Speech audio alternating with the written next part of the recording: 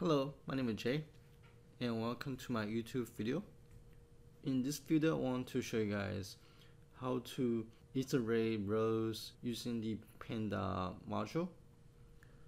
Over here I have a table, and what I'm trying to do is I want to store this table into a data frame, and from there I want to iterate line by line using Python. And to do that, first of all, I will import the Panda module. Import pandas pd, and then I want to grab the file path. So, and here's my file path. Just copy and paste over, and let me replace my forward dash with double forward dash. Now I have my file path, and so I need to figure out a way to, and now I need to take the data and store it into a data frame variable. And to do that, I will first of all take the Excel file, then I will take the Excel file and I'll pass the table into a data frame.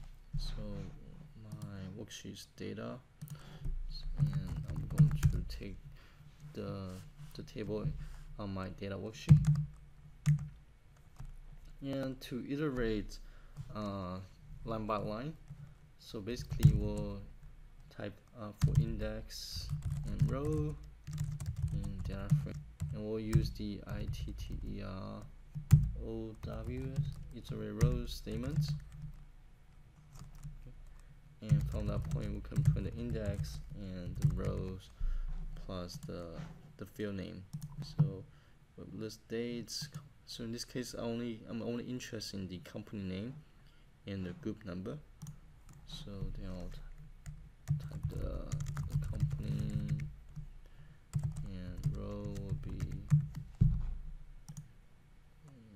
the group. Group. And that should be it. So now if I run this,